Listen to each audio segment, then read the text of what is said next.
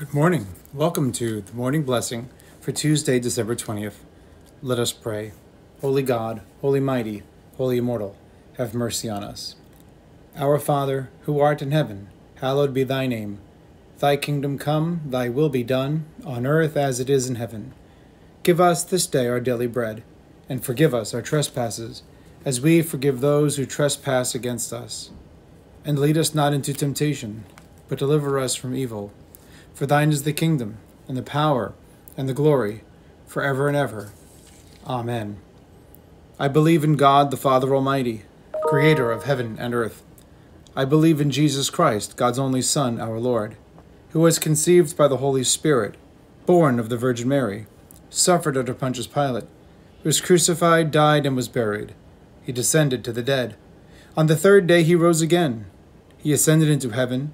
He is seated at the right hand of the Father, and he will come to judge the living and the dead.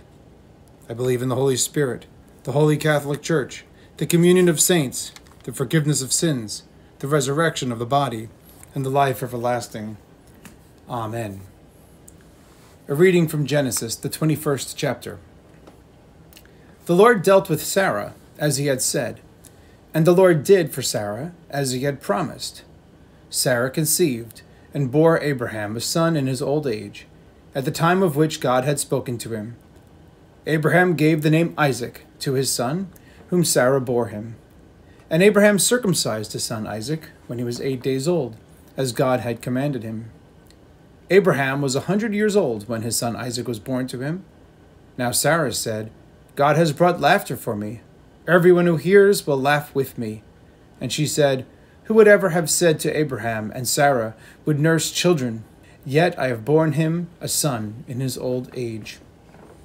The child grew and was weaned, and Abraham made a great feast on the day that Isaac was weaned. But Sarah saw the son of Hagar the Egyptian, whom she had borne to Abraham, playing with her son Isaac. So she said to Abraham, Cast out this slave woman with her son, for the son of this slave woman shall not inherit along with my son Isaac. The matter was very distressing to Abraham on account of his son. But God said to Abraham, Do not be distressed because of the boy and because of your slave woman. Whatever Sarah says to you, do as she tells you, for it is through Isaac that offspring shall be named for you. As for the son of the slave woman, I will make a nation of him also, because he is your offspring. So Abraham rose early in the morning, and took bread and a skin of water, and gave it to Hagar, putting it on her shoulder, along with the child, and sent her away. And she departed and wandered about in the wilderness of Beersheba. When the water in the skin was gone, she cast the child under one of the bushes.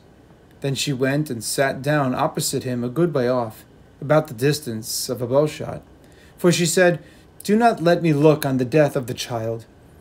And as she sat opposite him, she lifted up her voice and wept.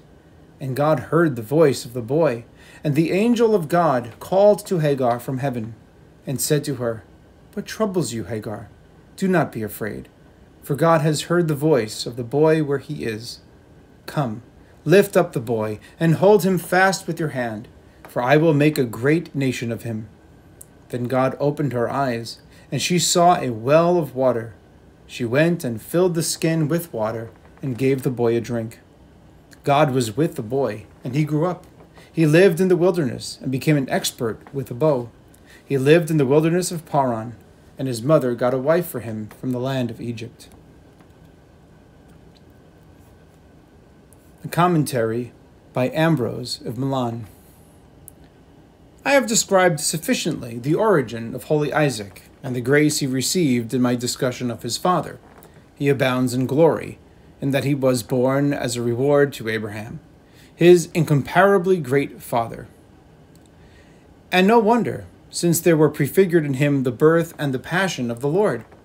An aged woman who was sterile brought him to birth according to God's promise, so that we might believe that God has power to bring it about that even a virgin may give birth. He was offered for sacrifice in a singular fashion, that he might not be lost to his father, and yet might fulfill the sacrifice. Likewise, by his very name he prefigures grace. For Isaac means laughter, and laughter is the sign of joy. Now everyone knows that he is the joy of all who checked the dread of fearsome death, took away its terror, and became for all people the forgiveness of their sins. The one is named, and the other demoted, the one portrayed, and the other foretold. Let us pray. Stir up your power, Lord Christ, and come. With your abundant grace and mercy, free us from the sin that hinders our faith, that eagerly we may receive your promises. For you live and reign with the Father and the Holy Spirit, one God, now and forever. Amen.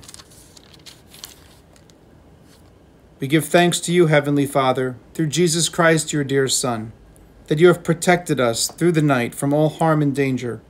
We ask that you would also protect us today from sin and all evil, so that our life and actions may please you. Into your hands we commend ourselves, our bodies, our souls, and all that is ours. Let your holy angels be with us, so that the wicked foe may have no power over us. Amen. Almighty God, bless us, defend us from all evil, and bring us to everlasting life. Amen. I wish you a blessed day and look forward to seeing you tonight for the evening blessing.